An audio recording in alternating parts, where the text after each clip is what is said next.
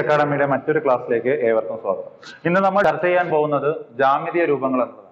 എല്ലാവർക്കും അറിയാവുന്നത് പോലെ തന്നെ ത്രികോണം മുതൽ മുകളിലോട്ടുള്ള ഏറ്റവും ചെറിയ ജാമിതീയ രൂപമാണ് ത്രികോണം.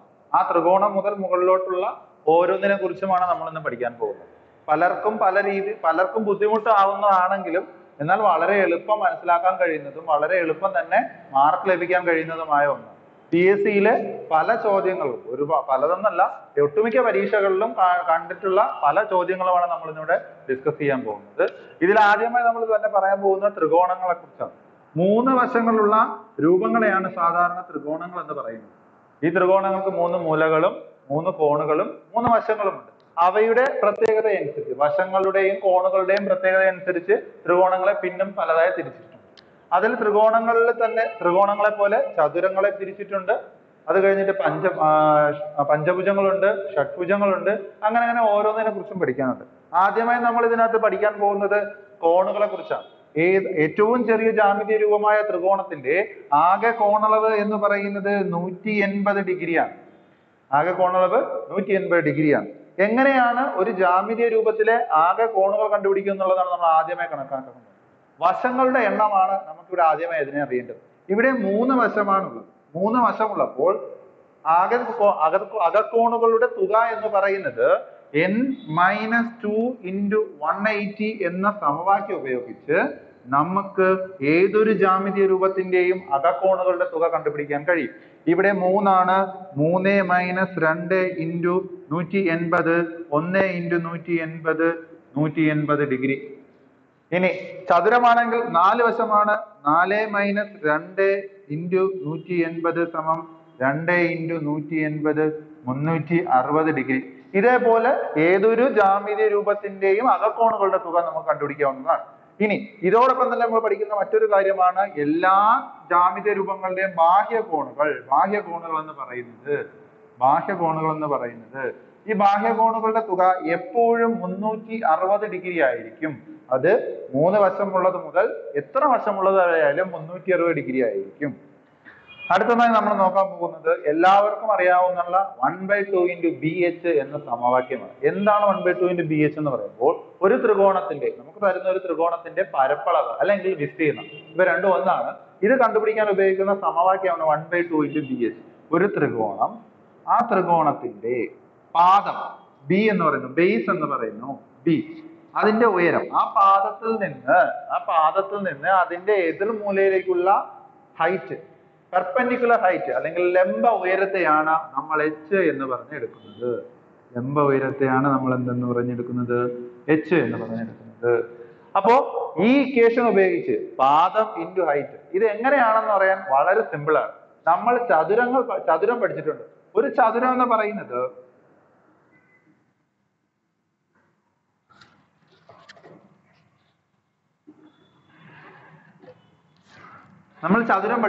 ഒരു ചതുരം എന്ന് പറയുമ്പോൾ ചതുരം A × B എന്ന് പറയുന്ന ഒരു ചതുരം.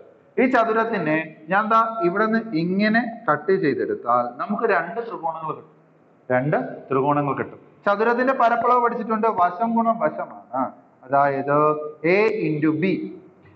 ഇവിടെ നമുക്കൊരു ത്രികോണത്തിന്റെ പരപ്പളവ് കിട്ടും എന്ന് പറയുമ്പോൾ ഒരു ചതുരത്തിന്റെ കോണളവ് 90 ഡിഗ്രിയാണ്. നമുക്കത് തുടർന്നുള്ള ക്ലാസ്സുകളിൽ നോക്കാം.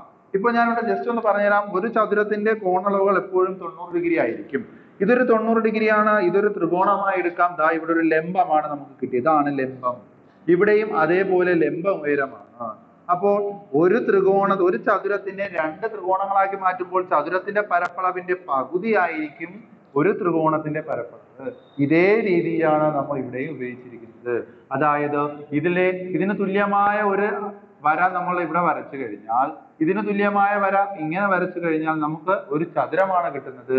ഒരു ചതുരത്തിന്റെ പരപ്പളവിന്റെ പകുതിയായിരിക്കും അതിൽ നിർമ്മിക്കുന്ന അതേ ഉന്നതിയുള്ളതും അതേ പാദവുമുള്ള ത്രികോണത്തിന്റെ പരപ്പളവ്. ഈ സമവാക്യത്തിൽ നിന്നാണ് ത്രികോണങ്ങളുടെ പരപ്പളവ് 1/2 BH എന്ന് കണ്ടുപിടിച്ച് വെച്ചിട്ടുള്ളത്. പരപ്പളവ് 1/2 BH എന്ന് പറഞ്ഞ് കണ്ടുപിടിച്ചിരിക്കുന്നത്. ഇനി നിങ്ങൾക്ക് ചില ക്വസ്റ്റ്യനുകൾ സ്കൂൾ പാഠപുസ്തകങ്ങളിലെ ക്വസ്റ്റ്യനുകളൊക്കെ നിങ്ങൾ കണ്ടു കാണും. അതിൽ എങ്ങനെയാണ് എങ്ങനെയാണ് അതിൽ h എടുക്കുന്നത് എന്ന് ചില പ്രശ്നങ്ങളിലൊക്കെ നമുക്ക് തോന്നാം. ഇങ്ങനെ ഒരു ത്രികോണമാണെങ്കിൽ ഇതിൽ എങ്ങനെയാണ് നമ്മൾ h എടുക്കുന്നത്? ആ ത്രികോണത്തിന്റെ ഉന്നതി എവിടെയായാലും ഒരേപോലെയാണ്. ഈ വശം നമ്മൾ എക്സ്റ്റെൻഡ് ചെയ്തിട്ട് ഇവിടെ നിന്ന് വരയ്ക്കുന്ന ലംബമായ ദൂരമാണ്. ഇതിനെയാണ് h എന്ന് പറഞ്ഞെടുക്കുന്നത്. മത്സര പരീക്ഷകളിൽ അധികമായി കാണാനില്ലാത്തതാണെങ്കിലും നിങ്ങൾക്കൊരു കൺഫ്യൂഷൻ ഉണ്ടാവണ്ട എന്ന് വേണ്ടി പറഞ്ഞതാണ്. ഇതായിരിക്കും ബേസ്. ഇവിടെ മുതൽ ഇതുവരെയുള്ള അകലമായിരിക്കും ബേസ് എന്ന് പറയുന്നത്. അപ്പോൾ ത്രികോണത്തിന്റെ പരപ്പളവ് 1/2 × BH. B എന്ന് പറയുന്ന പാദം, h എന്ന് പറയുന്നത് ഉന്നതി, ലംബ ഉയരമാണ്. നമുക്കൊരു ക്വസ്റ്റ്യൻ നോക്കാം. ഒരു വശം 8 സെന്റിമീറ്ററും അതിലേക്കുള്ള ലംബ ദൂരം 18 സെന്റിമീറ്ററുമായ ത്രികോണത്തിന്റെ പരപ്പളവ് എത്രയാണ്? ഇവിടെ നമുക്കൊരു വശം 8 സെന്റിമീറ്റർ എന്ന് തന്നിട്ടുണ്ട്. വശം നമുക്ക് B ആയി എടുക്കാം, 8 സെന്റിമീറ്റർ. ലംബ ദൂരം 18 സെന്റിമീറ്റർ, അതായത് ഉയരം, ഉന്നതി h എന്ന് പറയുന്നത് 18 സെന്റിമീറ്റർ. സമവാക്യം നമുക്കറിയാം 1/2 × B × h ആണ്. ഇവിടെ B യും h തന്നിട്ടുണ്ട്. 1/2 × 8 × 18. ക്യാൻസലേഷൻ വഴി 2നെ 18 കൊണ്ട് വെട്ടുമ്പോൾ 9. 9 × 8 72 സെന്റിമീറ്റർ സ്ക്വയർ. അടുത്തത് നമുക്ക് മട്ടത്രികോണം നോക്കാം. ത്രികോണങ്ങളിലെ ആദ്യത്തെ വകഭേദമാണ് മട്ടത്രികോണം. ഒരു കോൺ 90 ഡിഗ്രി ആയ ത്രികോണങ്ങളെയാണ് സാധാരണ മട്ടത്രികോണങ്ങൾ എന്ന് പറയുന്നത്. അപ്പോ നമുക്കറിയാം, നമ്മൾ പഠിച്ചതുപോലെ ആകെ അകക്കോൺ 180 ഡിഗ്രിയാണ് ഒരു ത്രികോണത്തിൻ്റെത്. മട്ടകോണായ 90 ഡിഗ്രി കഴിഞ്ഞു കഴിഞ്ഞാൽ ബാക്കി 90 ഡിഗ്രിയാണ്. PSCയിൽ ചോദിച്ച ചില ചോദ്യങ്ങളാണ് നമുക്കിവിടെ പറഞ്ഞു പോകാം. ചുവടെ തന്നിരിക്കുന്നവയിൽ മട്ടത്രികോണത്തിന്റെ കോണുകളാകാൻ സാധ്യത അല്ലാത്ത ജോഡി ഏത് എന്ന് പറഞ്ഞ് പരീക്ഷകളിൽ ചോദിച്ചിട്ടുണ്ട്. ഞാൻ കുറച്ച് ജോഡികൾ ഇവിടെ എഴുതാം. 45, 60, 30, 70, 20, 80, 20. ഇതിൽ തന്നിരിക്കുന്നതിൽ ഏത് ജോഡിയാണ് മട്ടത്രികോണത്തിന്റെ കോണുകൾ ആവാൻ സാധ്യത ഇല്ലാത്തത്? PSC പരീക്ഷയിൽ ചോദിച്ച ചോദ്യം നോക്കാം. ഒരു കോൺ 90 ഡിഗ്രി ആയാൽ ബാക്കിയുള്ള കോണുകളുടെ തുക 45 എന്ന് എടുക്കുമ്പോൾ 90 നമുക്ക് സാറ്റിസ്ഫൈ ചെയ്യുന്നുണ്ട്. 60, 30, 60 + 30 90. 70 + 20 90. 80 + 20 100. അപ്പോ പരീക്ഷയിൽ ചോദ്യം ചോദിച്ചാൽ അതിന്റെ ഉത്തരം 80ഉം 20ഉമാണ്. ബാക്കിയുള്ള രണ്ട് കോണുകളുടെ തുക 90 ആയിരിക്കണം. 90നേക്കാൾ കൂടാനോ കുറയുവാനോ പാടില്ല. മട്ടത്രികോണങ്ങളുടെ പരപ്പളവ് കണ്ടുപിടിക്കുന്ന സമവാക്യം നമ്മൾ നേരത്തെ പറഞ്ഞ 1/2 BH എന്നുള്ള സമവാക്യം തന്നെയാണ്. ഇനി നമ്മൾ പഠിക്കാൻ പോകുന്നത് മട്ടത്രികോണത്തിലെ എല്ലാവർക്കും അറിയാവുന്ന കേട്ടിട്ടുള്ളതുമായ പൈതഗോറസ് തിയറമാണ്. എന്താണ് പൈതഗോറസ് തിയറം എന്ന് പറയുന്നത്? ഒരു മട്ടത്രികോണത്തിന്റെ പാദത്തിന്റെ വർഗവും ഉയരത്തിന്റെ വർഗത്തിന്റെയും ആകെത്തുകയുടെ വർഗമൂലമാണ് കർണം. ഇതാണ് പൈതഗോറസ് തിയറം പറയുന്നത്. പൈതഗോറസ് തിയറം പറയുന്നത് പാദം, ഉയരം,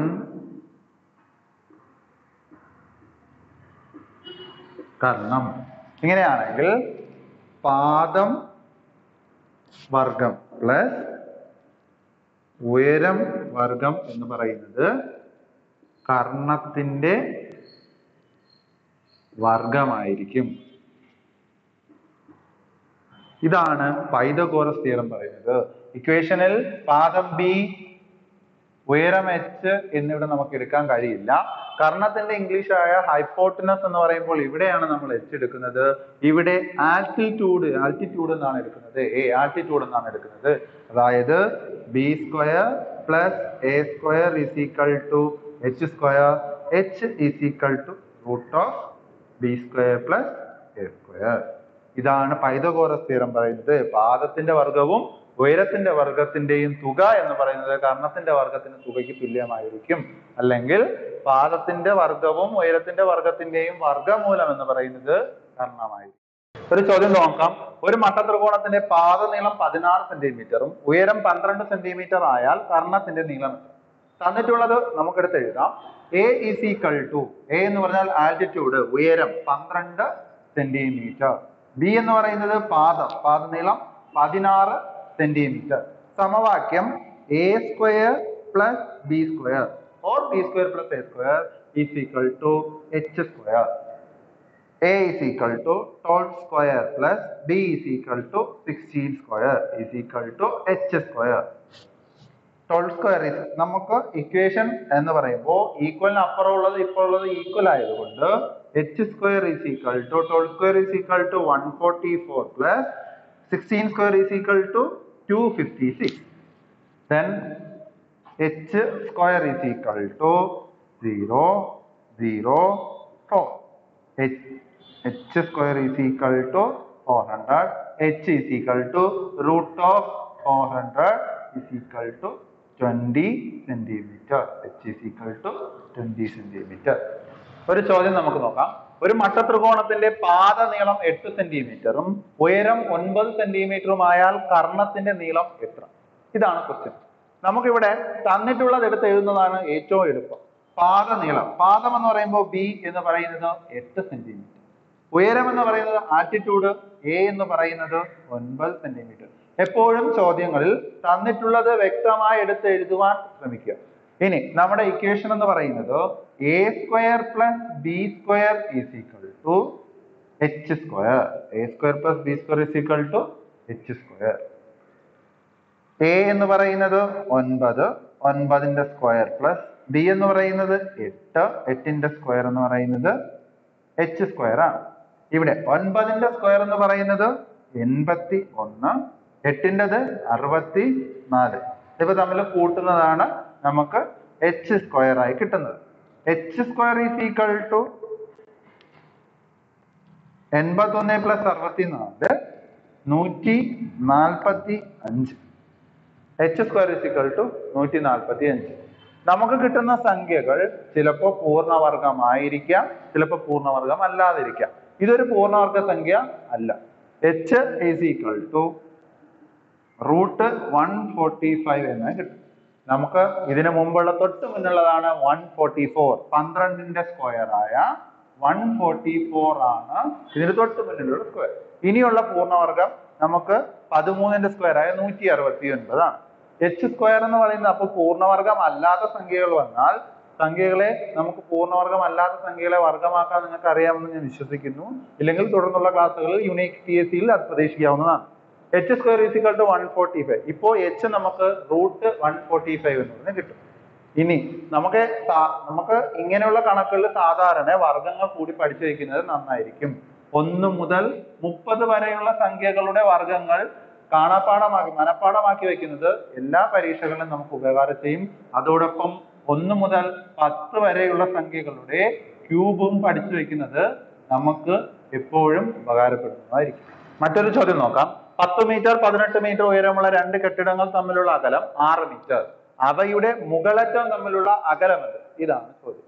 നമുക്ക് ഈ ചോദ്യത്തിൽ ഒരു പിക്ചർ നമുക്ക് ഉൾപ്പെടുത്താം. ആദ്യം 10 മീറ്റർ നീളമുള്ള ഒരു കെട്ടിടത്തിന്റെ ഉയരം 10 മീറ്റർ. അതിൽ നിന്ന് 6 മീറ്റർ അകലത്തിൽ 18 മീറ്റർ ഉയരമുള്ള മറ്റൊരു കെട്ടിടമുണ്ട്. 18 മീറ്റർ ഉയരമുള്ള മറ്റൊരു കെട്ടിടമുണ്ട്. ഈ കെട്ടിടത്തിന്റെ ഈ മുകളറ്റം തമ്മിലുള്ള അകലം എന്ത് എന്നാണ് ചോദ്യം. ഈ മുകളറ്റങ്ങൾ തമ്മിലുള്ള അകലം എന്ത്? നമുക്കിവിടെ ചെയ്യാം. ഇത് 10 സെന്റിമീറ്റർ ആകുമ്പോൾ ഇത് മുതൽ ഇതിന് ലംബമായിട്ടുള്ള ദൂരവും 10 സെന്റിമീറ്റർ ആയിരിക്കും. 6 മീറ്റർ 10 സെന്റിമീറ്റർ അല്ല 10 മീറ്റർ. 6 മീറ്റർ ആകുമ്പോൾ ഇവിടെയും 6 മീറ്റർ. 18 മീറ്ററിൽ നിന്ന് 10 മീറ്റർ കുറയുമ്പോൾ ബാക്കി 8 മീറ്റർ. ഇത് ഒരു മട്ടത്രികോണമായി നമുക്ക് ലഭിക്കും. 8 മീറ്റർ ഉയരവും 6 മീറ്റർ പാദവും. ഇനി ഇവ തമ്മിലുള്ള അകലം കണ്ടുപിടിക്കാൻ പൈതഗോറസ് തിയറം ഉപയോഗിക്കാം. ഇവിടെ A square plus B square is equal to H square. തന്നിട്ടുള്ളത് എടുത്ത് എഴുതുന്നത് ഇങ്ങനെയുള്ള ചോദ്യങ്ങളിൽ ഉപകാരമാകും. A is equal to altitude 8, B is equal to പാദം 6. നമുക്ക് നോക്കാം. 8ന്റെ square plus 6ന്റെ square is equal to H square. That is 64 plus 36 is equal to H square. H square is equal to 100. H is equal to root 100. Then H is equal to 10 meter. അപ്പോൾ കെട്ടിടങ്ങൾ തമ്മിലുള്ള അകലം 10 metre ആണ്. സമഭുജ ത്രികോണം. അടുത്ത ത്രികോണം നമുക്ക് സമഭുജം. ഒരു ത്രികോണത്തിന്റെ 3 വശങ്ങളും മൂന്ന് കോണുകളും തുല്യമായ ത്രികോണങ്ങളെയാണ് സമഭുജ ത്രികോണങ്ങൾ എന്ന് പറയുന്നത്. ഈ സമഭുജ ത്രികോണത്തിന്റെ വശങ്ങളെല്ലാം തന്നെ തുല്യമായതുകൊണ്ട് അവയുടെ കോണുകളും തുല്യമാണ്. ഒരു ത്രികോണത്തിന്റെ അകക്കോൺ എന്ന് പറയുന്നത് 180 ഡിഗ്രി ആണെന്ന് നമ്മൾ തൊട്ട് മുമ്പ് നോക്കി. അപ്പോൾ ഇതിലെ ഒരു കോൺ എന്ന് പറയുന്നത് 180 ഡിവൈഡഡ് ബൈ 3 60 ഡിഗ്രി ആണ്. ഏതൊരു സമഭുജ ത്രികോണത്തിന്റെയും അകക്കോൺ 60 ഡിഗ്രി ആയിരിക്കും. അവയുടെ വശങ്ങൾ തുല്യവുമായിരിക്കും. PSC ചോദിക്കാറുണ്ട്, ഒരു സമഭുജ ത്രികോണത്തിന്റെ കോൺ എപ്പോഴും എത്ര ഡിഗ്രി ആയിരിക്കും? നമുക്ക് തരുന്ന ഓപ്ഷനുകൾ 90, 60, 45, 30. ഇങ്ങനെ തന്നു കഴിഞ്ഞാൽ ഇതിൽ നിന്ന് ഓപ്ഷൻ നമുക്ക് എന്ത് തന്നെ തിരഞ്ഞെടുക്കാം? 60 തന്നെ തിരഞ്ഞെടുക്കാം. സമഭുജ ത്രികോണത്തിന്റെ ചുറ്റളവും പരപ്പളവും നമുക്ക് നോക്കാം. ചുറ്റളവ് എന്ന് പറയുന്ന പെരിമീറ്റർ അറിയാം. മൂന്ന് വശവും തുല്യമായത് കൊണ്ട് മൂന്ന് വശവും തമ്മിൽ കൂട്ടുന്നതാണ് ചുറ്റളവ്. a plus a is equal to 3a. That is perimeter is equal to 3a. അടുത്തത് നമ്മൾ പരപ്പളവാണ് നോക്കാൻ പോകുന്നത്. പരപ്പളവ് അഥവാ വിസ്തീർണം. PSC-യിൽ പരപ്പളവെന്നോ വിസ്തീർണമെന്നോ വിവിധ രീതിയിൽ ചോദിക്കാം. വിസ്തീർണം ഏരിയ എന്ന് പറയുന്നത്. ഇവിടെ നമ്മൾ ത്രികോണത്തിൽ സാധാരണ കാണുന്ന 1/2 BH എന്ന സമവാക്യമല്ല ഉപയോഗിക്കുന്നത്. √3/4a² എന്ന സമവാക്യം ഉപയോഗിച്ചാണ് സമഭുജ ത്രികോണത്തിന്റെ പരപ്പളവുകൾ കണ്ടുപിടിക്കുന്നത്. ഒരു ചോദ്യം നമുക്ക് നോക്കാം. 16 സെന്റിമീറ്റർ വശമുള്ള ഒരു സമഭുജ ത്രികോണത്തിന്റെ ഇക്വിലാറ്ററൽ ട്രയാങ്കിൾ വിസ്തീർണം കണക്കാക്കുക. നമ്മുടെ ഇക്വേഷൻ അറിയാം. തന്നിട്ടുള്ള കാര്യം a, ഒരു സമഭുജ ത്രികോണത്തിന്റെ വശങ്ങൾ തുല്യമായത് കൊണ്ട് a is equal to 16 centimetre.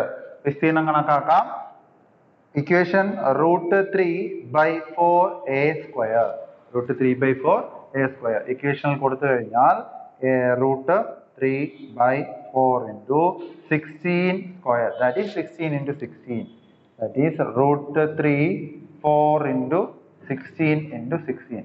4 16ന്റെ ടേബിളിൽ പോകുന്നതുകൊണ്ട് നമുക്ക് ക്യാൻസലേഷൻ ചെയ്യാം. 4 into 16, 24, 64. √3.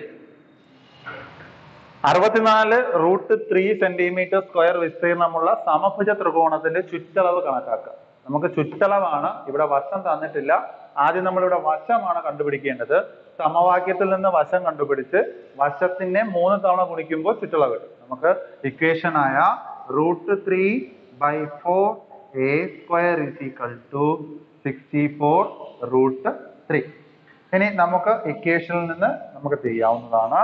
That is a². എപ്പോഴും സമവാക്യം സോൾവ് ചെയ്യുമ്പോൾ അക്ഷരങ്ങൾ ഒരു സൈഡിലും സംഖ്യ മറ്റൊരു സൈഡിലും കൊണ്ടുവരാൻ വേണ്ടി ശ്രമിക്കുക.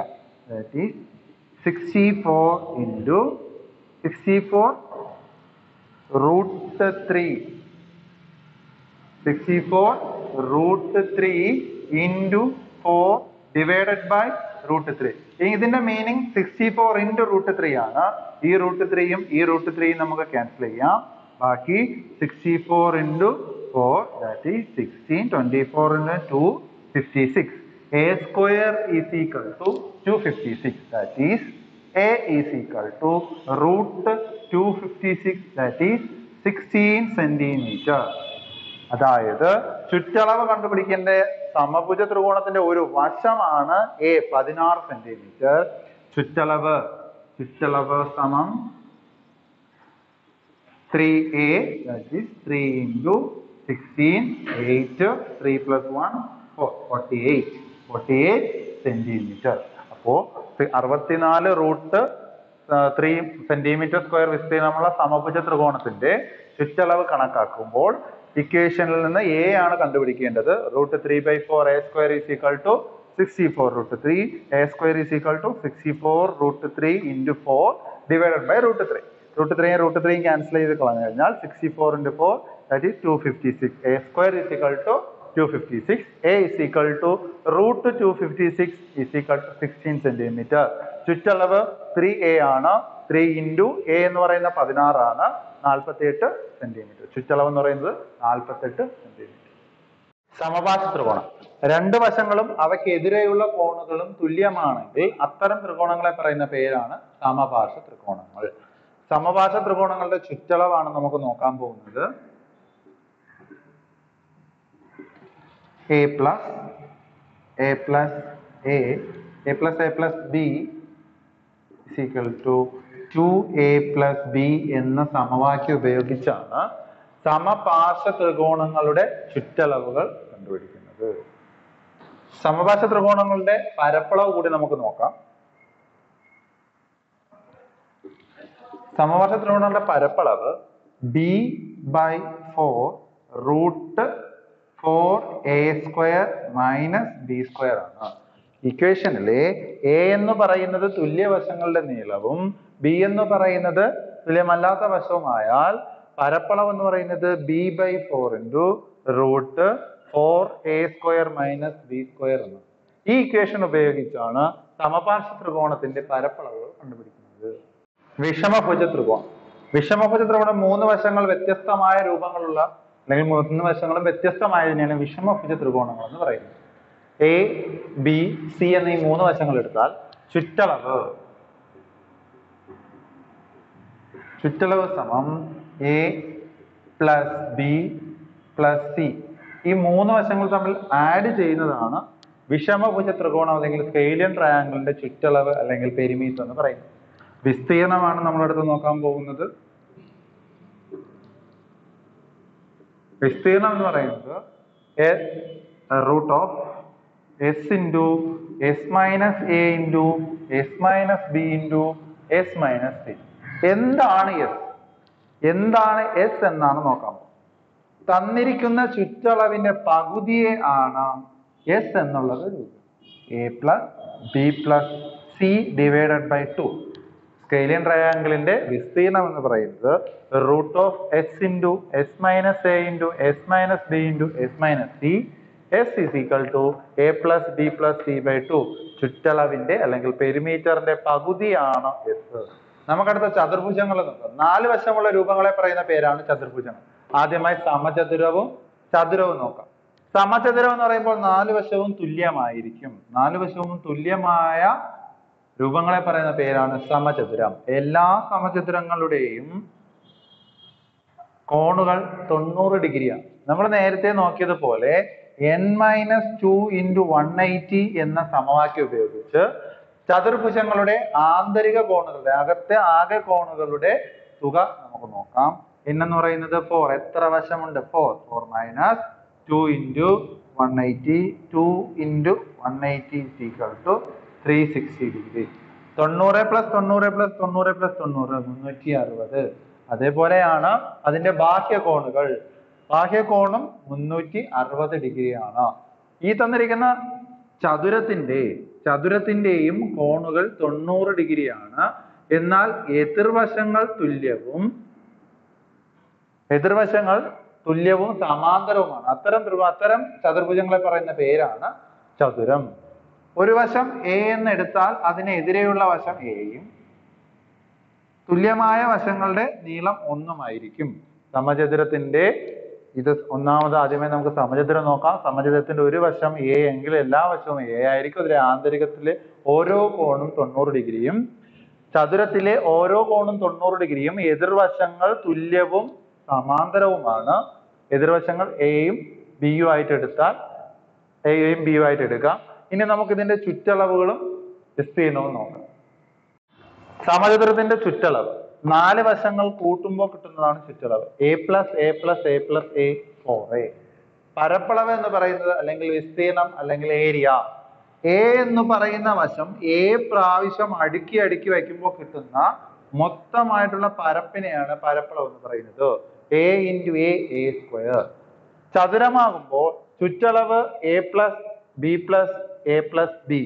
a + a 2a, b + b 2b. ഇക്വേഷനിൽ നിന്ന് 2 കോമൺ ആയി നമുക്ക് പുറത്തെടുക്കാം. 2 × a + b. പരപ്പളവ് എന്ന് പറയുന്നത് a × b = ab. അതായത് a എന്ന നീളമുള്ള ഒരു കമ്പോ അല്ലെങ്കിൽ ഒരു ലൈനോ b തവണ അടുക്കി വെക്കുമ്പോൾ കിട്ടുന്ന പരപ്പിനെയാണ് പരപ്പളവ്, ചതുരത്തിന്റെ പരപ്പളവായി കാണുന്നത്. a × b. ചതുരത്തിന്റെയും സമചതുരത്തിന്റെയും വികരണങ്ങളാണ് നോക്കാൻ പോകുന്നത്. ഒരു കോർണറിൽ നിന്ന് അല്ലെങ്കിൽ ഒരു മൂലയിൽ നിന്ന് എതിർമൂലയിലേക്ക് വരയ്ക്കുന്ന രേഖയെ പറയുന്ന പേരാണ് വികർണം, അതായത് ഡയഗണൽ. ഒരു സമചതുരത്തിലും ചതുരത്തിലും 4 വശങ്ങളുള്ള എല്ലാ രൂപത്തിലും ഒരു വികരണം മാത്രമേ വരയ്ക്കാൻ പറ്റൂ. നമുക്ക് വികരണം കണ്ടുപിടിക്കാൻ ഇവിടെ രണ്ടിടത്തും പൈതഗോറസ് തിയറം ഉപയോഗിക്കാം. വികരണം അഥവാ ഡി, ഡയഗണൽ എന്നുള്ളത് നമുക്ക് സൂചിപ്പിക്കാൻ ഡി എന്ന ലെറ്റർ കൊണ്ട് സൂചിപ്പിക്കാം. പൈതഗോറസ് തിയറം അനുസരിച്ച് പൈതഗോറസ് തിയറം ഇത് ഹൈപ്പോട്ടനസ് ആണ്. Diagonal D that is a square plus a square root that is root 2a square. a square റൂട്ടിന് പുറത്ത് എടുത്താൽ a root 2. ഇനി നമ്മൾ ചതുരത്തിന്റെയാണ് നോക്കുന്നതെങ്കിൽ ചതുരത്തിന്റെയും ഡയഗണൽ എന്ന് പറയുന്നത് വികർണം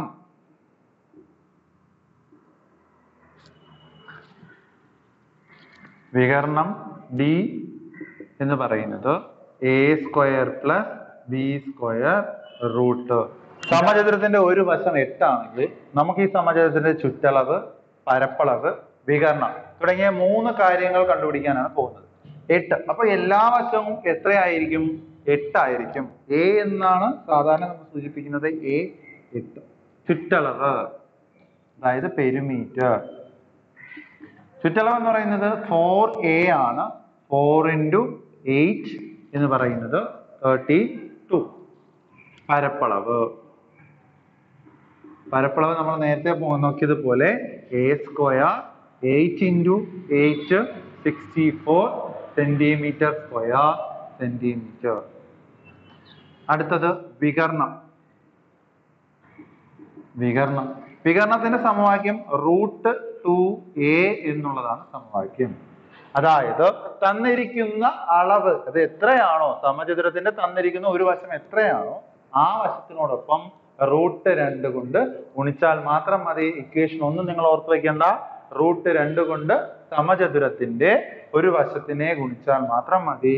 that is root 2 into 8 that is 8 root 2 centimetre. ഇനി നമുക്കൊരു ദീർഘചതുരത്തിന്റെ ചുറ്റളവ്, വിസ്തീർണം, വികരണം തുടങ്ങിയവ നമുക്ക് നോക്കാം. നമുക്കിവിടെ തന്നിട്ടുണ്ട് ദീർഘചതുരത്തിന്റെ അല്ലെങ്കിൽ ചതുരത്തിന്റെ ഒരു വശം 8 സെന്റിമീറ്ററും മറ്റൊരു വശം 6 സെന്റിമീറ്ററുമാണ്. നമ്മൾ നേരത്തെ നോക്കിയ പോലെ എയും ബിയും ഇട്ടോ എല്ലും ബിയും ഇട്ടോ നിങ്ങൾക്ക് ഇഷ്ടമുള്ള രീതിയിൽ ഇഷ്ടമുള്ള അക്ഷരങ്ങൾ കൊടുത്ത് ചെയ്യാം. എയും ബിയും ഞാൻ ഉപയോഗിക്കുന്നത് കൊണ്ട് ഞാൻ എയും ബിയും പറയുന്നു. എ എന്ന് പറയുന്നത് വീതിയാണ് അല്ലെങ്കിൽ വെട്ടാണ്. a is equal to 6, b is equal to 8 centimetre.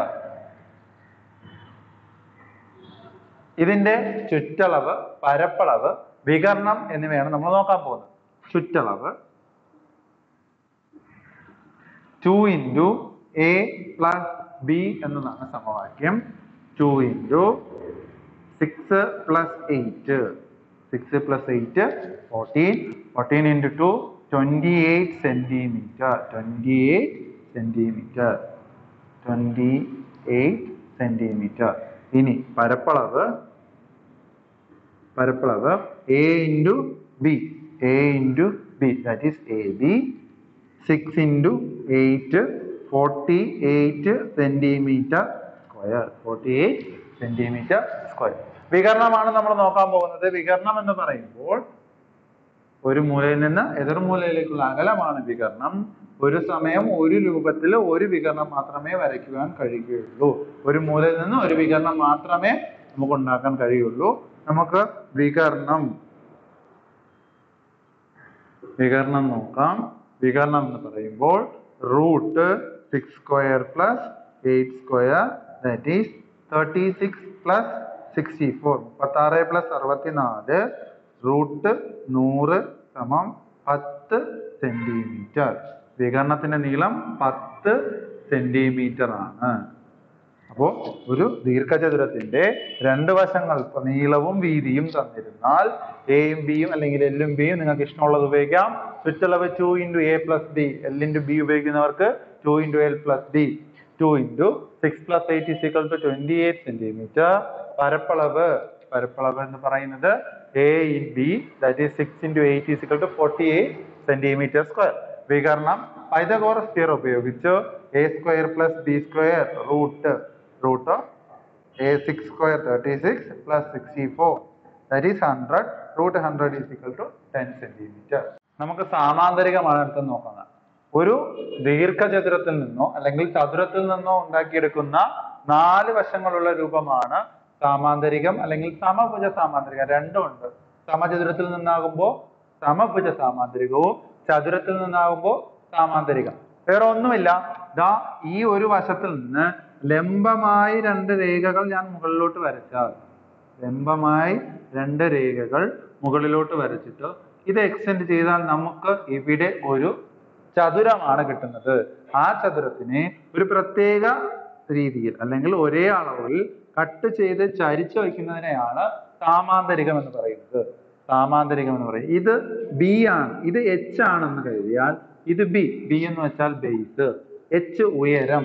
അതായത് ഒരു ചതുരത്തിന്റെ ബിയും എച്ചുമായി എടുത്താൽ സാമാന്തരികത്തിന്റെ പാദത്തിൽ നിന്ന് അതിന്റെ എതിർ വശത്തിലേക്കുള്ള ഉന്നതി ഉയരം എച്ച് ആണെങ്കിൽ പരപ്പളവ് എന്ന് പറയുന്നത് ബി ഇൻറ്റു എച്ച് ആണ് സാമാന്തരികത്തിന്റെ പരപ്പളവ്.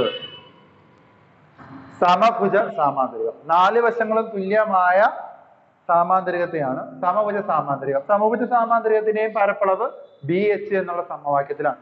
ഇവിടെ നമ്മൾ നോക്കാൻ പോകുന്നത് സമഭുജ സാമാന്തരികത്തിന്റെ ഡയഗണൽ അല്ലെങ്കിൽ വികരണം ഉപയോഗിച്ച് എങ്ങനെ പരപ്പളവ് കണ്ടുപിടിക്കാം എന്നുള്ളതാണ് നോക്കാൻ പോകുന്നത്. സമഭുജ സാമാന്തരികത്തിന്റെ വികരണങ്ങൾ D1 D2 എന്നെടുത്താൽ സമഭുജ സാമാന്തരികത്തിന്റെ വികരണങ്ങൾ പരസ്പരം ലംബമായിരിക്കും. അവ പരസ്പരം ലംബമായിരിക്കും. ഇനി ഈ സാമാന്തരികത്തിന്റെ വികരണങ്ങൾ ഉപയോഗിച്ച് എങ്ങനെ പരപ്പളവ് കണ്ടുപിടിക്കാം അല്ലെങ്കിൽ വിസ്തീർണം കണ്ടുപിടിക്കാൻ വെച്ചാൽ പരപ്പളവ് സമം D1 into D2 divided by 2. സമഭുജ സാമാന്തരികത്തിന്റെ പരപ്പളവ് D1 D2 divided by 2. ഇവിടെ നമുക്ക് ഒന്നും കൂടെ നോക്കാം. സാമാന്തരികത്തിന്റെ പരപ്പളവ് എന്ന് പറയുന്നത് പാദം, ബേസ് എന്ന് പറയുന്നത് അതിന്റെ എതിർവശത്തിലേക്കുള്ള ഹൈറ്റ് എച്ചിനെയാണ് എച്ച് കൊണ്ട് മൾട്ടിപ്പിൾ ചെയ്യുമ്പോൾ പരപ്പളവ് ബി ഇൻറ്റു എച്ച് എന്നും, സമഭുജ സാമാന്തരികത്തിന്റെ വികരണങ്ങൾ D1 D2 എന്നെടുത്താൽ അവയുടെ ഗുണനഫലത്തിന്റെ പകുതി ആയിരിക്കും പരപ്പളവ്. വികരണം തന്നിരുന്നാൽ മാത്രം D1 and D2 are given തന്നിരുന്നാൽ മാത്രം വികരണം 12 സെന്റിമീറ്റർ 18 സെന്റിമീറ്റർ ആയ സമഭുജ സാമാന്തരികത്തിന്റെ പരപ്പളവ് കണ്ടുപിടിക്കാനാണ് നമുക്ക് ചോദ്യം. പരപ്പളവ് സമം D1 D2 by 2. വികരണങ്ങൾ തന്നിരുന്നാൽ D1 D2 by 2. D1 D2 എന്ന് പറയുമ്പോൾ D1 എന്ന് പറയുന്നത് 12 സെന്റിമീറ്ററും D2 എന്ന് പറയുന്നത് 18 സെന്റിമീറ്ററും ആണ്. That is 12 into 18 divided by 2. നമുക്ക് 9 കൊണ്ട് ക്യാൻസലൈസേഷൻ ചെയ്യാം. ഒരു 2 9, 12 into 9 108 സെന്റിമീറ്റർ സ്ക്വയർ. അതായത് വികരണങ്ങൾ D1 എന്നും D2 എന്ന് പറഞ്ഞാൽ D1 into D2 divided by 2. 12 into 18 divided by 2. 2 18 cancel ചെയ്ത് 9 into 12 108 സെന്റിമീറ്റർ സ്ക്വയർ. ഇനി നമുക്ക് ലംബകത്തിനെ നോക്കാം. ലംബകത്തിന്റെ എതിർവശങ്ങൾ സമാന്തരികമായിരിക്കും. എതിർവശങ്ങൾ സമാന്തരികമായിരിക്കും, പക്ഷെ ഒരിക്കലും അവ തുല്യ നീളത്തിലല്ല. ഇവിടെ എയും ബിയും എന്ന് പറയുന്ന 2 അളവുകൾ തന്നിട്ടുണ്ട്. എ എന്ന് പറയുന്നത് ഇത് മുതൽ ഇതുവരെയുള്ള അകലവും ബി എന്ന് പറയുന്നത് ഇത് മുതൽ ഇതുവരെയുള്ള അകലം. ഇവ പരസ്പരം സമാന്തരമാണ്. ഇനി എച്ച് എന്ന് പറയുന്ന ഈ സമാന്തര വരകൾ തമ്മിലുള്ള അകലമാണ് എച്ച്. അത് എവിടെ ആയാലും ആ എച്ച് എപ്പോഴും തുല്യമായിരിക്കും. ഇനി ഇതിന്റെ പരപ്പളവ് കണ്ടുപിടിക്കുന്ന ഇക്വേഷൻ, പരപ്പളവ് കണ്ടുപിടിക്കുന്ന സമവാക്യം 1/2 h into a plus b എന്നുള്ളതാണ്. 1/2 h into a plus b എന്നുള്ള സമവാക്യം ഉപയോഗിച്ചാണ്. ഞാനിവിടെ എക്ക് പകരം 16 സെന്റിമീറ്റർ എന്നും ബിക്ക് പകരം 8 സെന്റിമീറ്റർ എന്നും എച്ചിന് പകരം 10 സെന്റിമീറ്റർ എന്ന് എടുത്തു. എച്ചിന് പകരം 10 സെന്റിമീറ്റർ എന്ന് എടുത്തു. ഇതിന്റെ പരപ്പളവ് നമുക്ക് നോക്കാം. പരപ്പളവ് സമം 1/2. ആദ്യം എപ്പോഴും നമ്മൾ കണക്ക് ചെയ്യുമ്പോൾ തന്നിട്ടുള്ള കാര്യങ്ങൾ നമുക്ക് എടുത്തൊന്ന് നേരെ മാർക്ക് ചെയ്യുകയോ അടയാളപ്പെടുത്തുകയോ ചെയ്താൽ പരീക്ഷ വളരെ എളുപ്പത്തിൽ എഴുതി തീർക്കാൻ പറ്റും. A is equal to 16, B is equal to 8, H is equal to 10. ഇനി ഇക്വേഷനിലേക്ക് നമുക്ക് കൊടുക്കാം. 1/2 into H 10 into A 16 plus 8. That is 1/2 into 10 is plus 10 into 24. 2ഉം 24ഉം വെട്ടുമ്പോൾ 12 കിട്ടും. 12 into 10 120 centimeter square. ലംബകത്തിന്റെ പരപ്പളവ് കണ്ടുപിടിക്കുന്ന സമവാക്യമാണ് 1/2 into h in VA plus B.